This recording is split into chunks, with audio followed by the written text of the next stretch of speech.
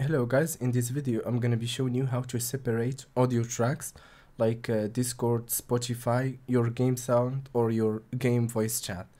So like usually everyone got desktop audio and his microphone, but in order to separate your audio for every application, we're gonna actually need virtual cables. So basically you can download this virtual cable for free, but if you want more than one, you should buy A and B as well, but it's gonna cost you €5. So you can have 3 virtual cables in total. For me, I already purchased it, and I recommend you to do the same if you are interested in what we're gonna be doing today.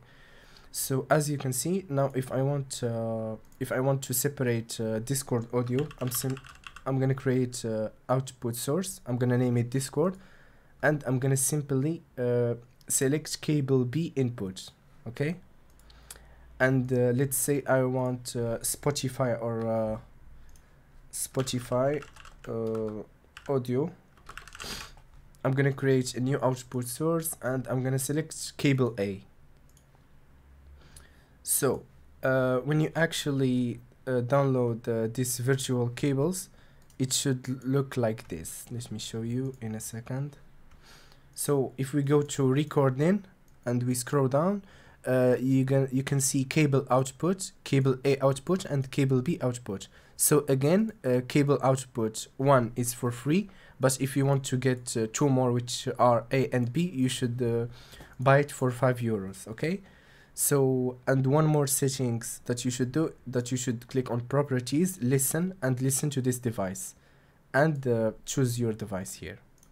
Okay, so now if we go back here and we again open the sound settings in Windows, and we scroll down, we can here change the output of Spotify music to cable A, and for Discord we can do it either in this setting or on Windows.